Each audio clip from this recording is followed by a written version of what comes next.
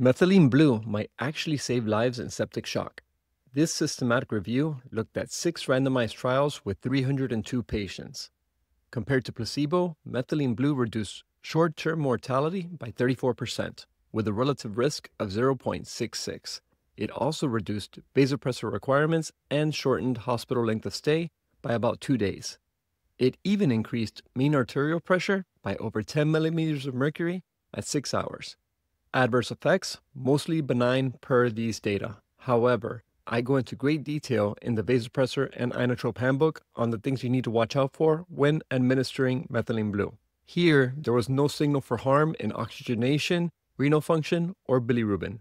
The authors note that the evidence is low certainty, but the consistency is intriguing. And given how desperate we are in refractory septic shock, this could be worth considering. Hat tip to the authors, have you used Methylene Blue in septic shock patients? Let me know below.